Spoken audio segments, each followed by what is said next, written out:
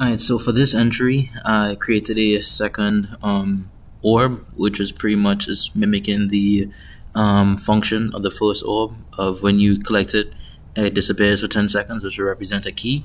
This right here, this is actually the door that will correspond to the specific key. So the door was created with the script. See, this is the door script here.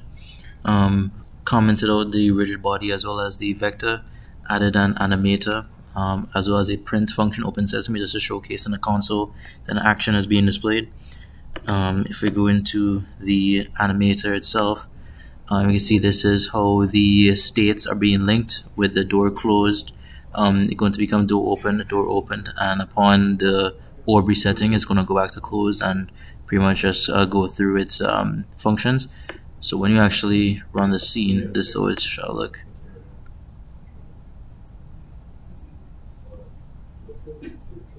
So when you collect, it's actually connected to the purple orb for now. So when you actually collect the purple orb,